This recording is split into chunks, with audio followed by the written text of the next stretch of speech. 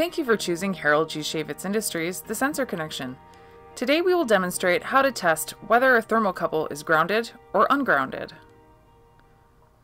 To perform this task, you will need a multimeter.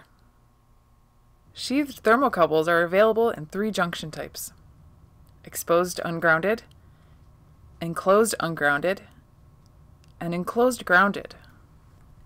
Exposed junction thermocouples are recommended when measuring the temperature of non-corrosive gases, where a fast response time is required. Exposed junction thermocouples are ungrounded by design.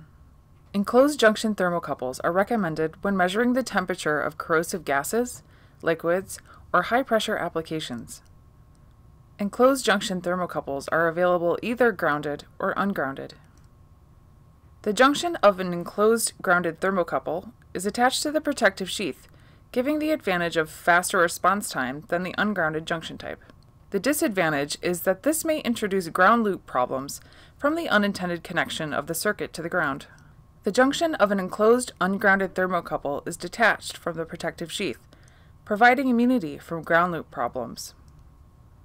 The disadvantage is that the response time will be slower than the grounded junction type. Upon visual examination, it is not possible to determine if an enclosed junction thermocouple is grounded or ungrounded. This requires performing a continuity test. Begin by attaching the positive lead of the multimeter to either of the sensor's signal wires.